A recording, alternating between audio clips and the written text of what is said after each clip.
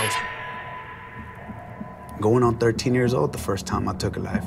It's just one day, I mean, got invited to Mexico. He pulled out a handgun, told me to kill that person, the one kneeling in front of him. And I just shot him. You'll give a knife to a person in a situation like that, and you'll be surprised at what a person can do with it. Rosalio Reta emerges as one of the most notorious figures in the Gulf Cartel's reign of terror. His life as a cartel hitman is marked by violence, criminality, and bloodshed. Starting his criminal career at the age of 13, Reta had made a name for himself in the drug enterprise. This is the harsh life of the youngest cartel member ever. Rosalio Reta, also known as Bart, was born on November 2, 1987, in Nuevo Laredo, Tamaulipas, Mexico. Reta grew up in a modest family with relatives on both sides of the United States-Mexico border, which makes them vulnerable to cartels' criminal activities. So as a kid, he was used to crossing the border between the two countries, and he does it with ease. Reta has knowledge of both worlds. So how did this kid manage to become affiliated with one of Mexico's most prominent crime cartels? Well, let's just say life at the border gets a little boring sometimes, and the young Rosalio Reta is a kid with a sense of adventure. At the age of 13, Rosalio Reta crossed into the Nuevo Laredo territory and kickstarted his criminal career from that moment. Rosalio Reta's close friend, Gabriel Cardona, who's also his future partner in crime, took him to a ranch to meet the infamous drug lord, Miguel Trevino Morales. Miguel Trevino, he was a monster. He was horrible. The stuff that he forced Rosalio to do, the stuff that he had to witness, should never have been forced on anybody. You might find the name Miguel Trevino Morales familiar. That's because he was one of the most feared and wanted drug lords in Mexico. Miguel Trevino, aka Z40, was a crime boss and leader of the infamous Los Zetas.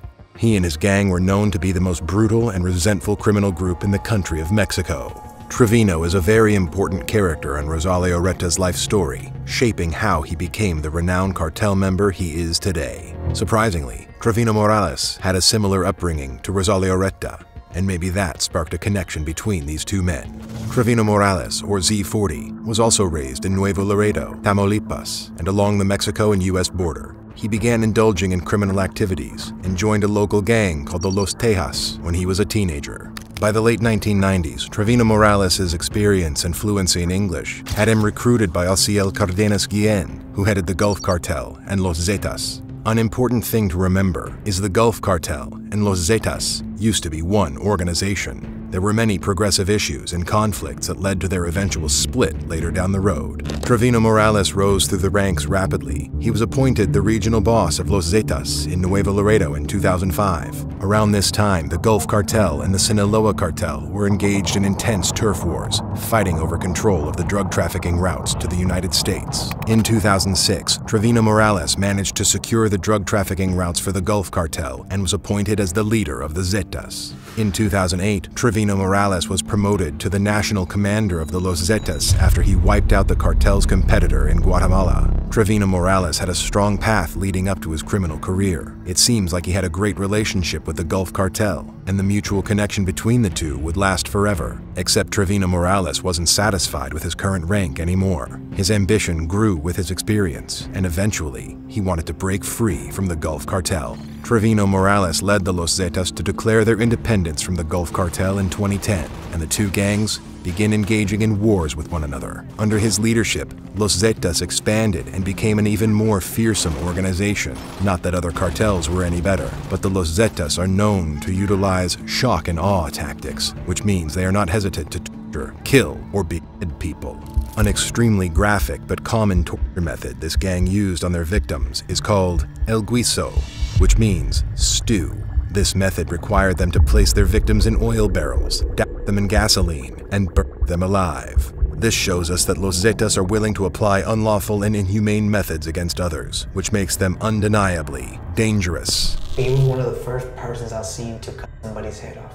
He took his head off just shooting him. Just by shooting, he shot him more than 200-300 rounds. And he was telling everybody, this is the way you kill somebody. I seen one time Miguel Trevino was torturing somebody. It was two brothers. he made one brother kill the other one. He told them, look, only one of y'all is gonna live. So you have to kill him, or you kill him, so decide. I already knew that he was gonna kill the both of them, but he just wanted to not torture these people, not physically, but mentally. Mess him up in the head, to where one of them had to kill one another. They had to decide who's gonna die, who's gonna get to go home. Though the gang is mostly involved in drug trafficking, they also operate through protection rackets, assassinations, extortion, kidnappings, and other illegal activities. So Los Zetas are operating for violence and brutality, and Trevino Morales ensured their reputation remained daunting to law enforcement and civilians. Mexican authorities believe that Trevino Morales and his gang were responsible for the murder of 72 immigrants in 2010 and the massacre of 193 people in 2011. Last week, you had the worst massacre in this entire drug war, with 72 migrants killed by the Zetas, one of the drug cartels that operates primarily just below Laredo and Brownsville, Texas. They actually operate all over Mexico, but that's sort of their home base. They're accused of gunning down 72 migrants. That's obviously the worst massacre that's occurred in what's an incredibly bloody drug war here. Luckily, this man was arrested on July 25, 2013 by the Mexican Marines, so he could no longer do any damage. Unfortunately, Trevino Morales had managed to wreck young Rosalio Reta's life before he was put away. Yes, imagine a 13-year-old boy being towered over by Trevino Morales, a merciless and cold-hearted cartel leader. It's a miracle he didn't kill Rosalio Reta at first sight, but he did damage him internally, forever. So Rosalio Reta and his friend Gabriel Cardona were brought before Trevino Morales. The cartel is known for recruiting vulnerable youth for their deadly operations, and Reta later said he was scared out of his skin upon their first meeting. He was a kid thrust into an unknown environment. The day Rosalio Reta crossed the Mexican border, he sought an adventure, but it soon turned into a life of condemnation.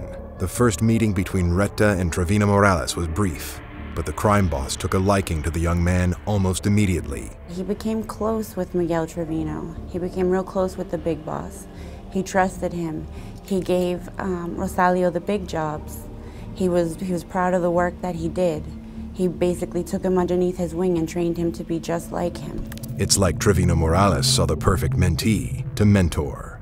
Their first meeting ended in an irreversible way, and a life was taken as a result of it. Reta later said in an interview that if he didn't kill the person, they would have definitely killed him. It was like a survival game, and Reta became a player way too early. I think they saw that scared, panicked look in my face and asked me if I had ever killed somebody. And I said I had, knowing that I had never took nobody's life, so he pulled out a handgun, told me to kill that person, the one kneeling in front of him. And I just shot him. I had to do it. What other option do I have? If I don't do it, I know it's gonna happen to me. Yet that was all it took for Rosalio Reta to become a cartel member. It's like a primitive initiation, but the Los Zetas are known to do worse things. And this was only the beginning of a long and brutal journey. It was about 2 weeks after witnessing his first execution that Reta received a phone call from Trevino Morales' people, asking him to come back to work for them again. It was at this moment that he became a child soldier for the Los Zetas. Reta later said that the training with the cartel was not your typical training. It's almost all the same, but you don't practice with paper targets. It's a constant war zone. You practice with live targets. It's just the way it is. The people we were using as targets were rival cartel members. There used to be 50, 60, sometimes over 100 people, just like cattle for the house. The young man found himself shooting at live targets during practice. Reta was trained with handguns, assault rifles, and rocket launchers. Slowly but progressively, he became a highly skilled assassin. Reta claimed he did not enjoy the killings and bloodshed, but he was exceptionally skilled at handling a gun. I didn't enjoy it,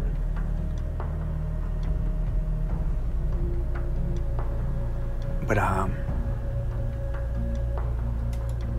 tried to be the best at what I was doing. However, according to an interrogation tape acquired by CNN, Reta was heard saying, "I thought I was Superman. I loved doing it, killing that first person. They tried to take the gun away, but it was like taking candy from a kid."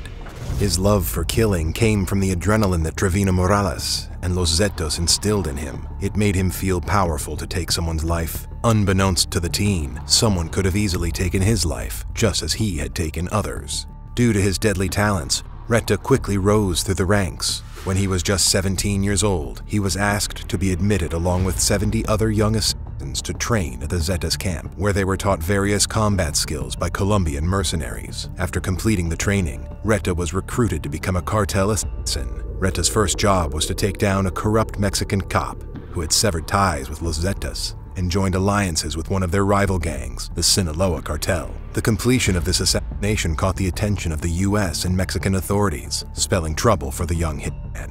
Eventually, Reta became more and more immersed in this line of work. He made a decent living from the cartel. It is reported that Rosalio Reta and his friend Gabriel Cardona lived in fancy houses, drove expensive cars, and were paid $10,000 for each killing. As their lives escalated, their appearance changed as well. Reta began covering his face in tattoos, and Cardona had a set of eyes tattooed on his eyelids. As members of the cartel's hitmen, they carried out many brutal killings, organized kidnappings, and spread fear wherever they went. Their reputation for mercilessness elevated them to significant roles in the cartel, confirming their roles as strong enforcers of the criminal organization.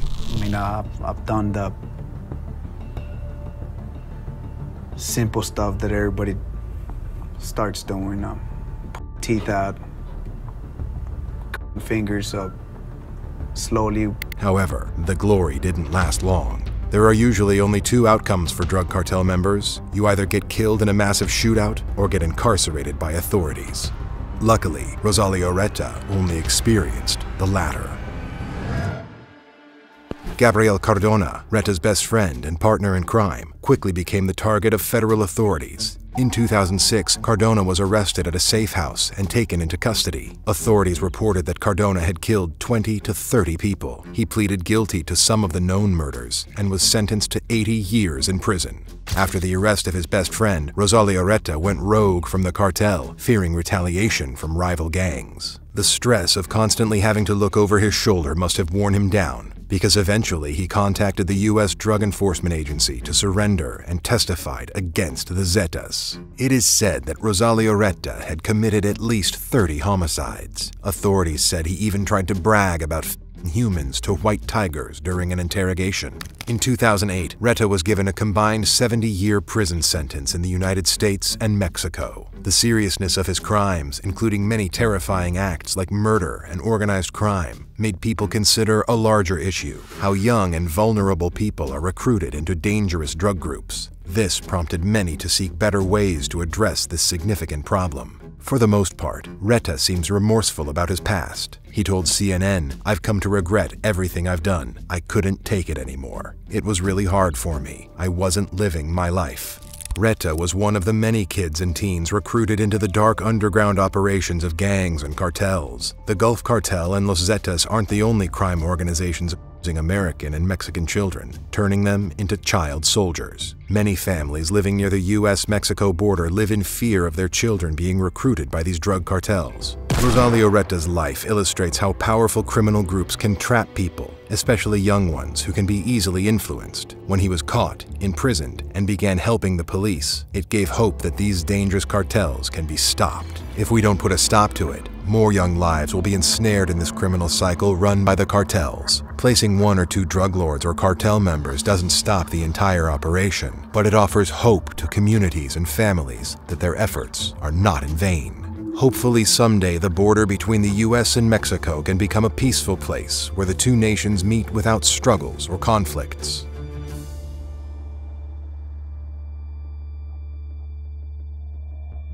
What are your thoughts on Rosalio Reta? Do you think he's a notorious mob boss or a misguided teen? Do share your thoughts. Also, don't forget to like, subscribe, and ring the bell for notifications.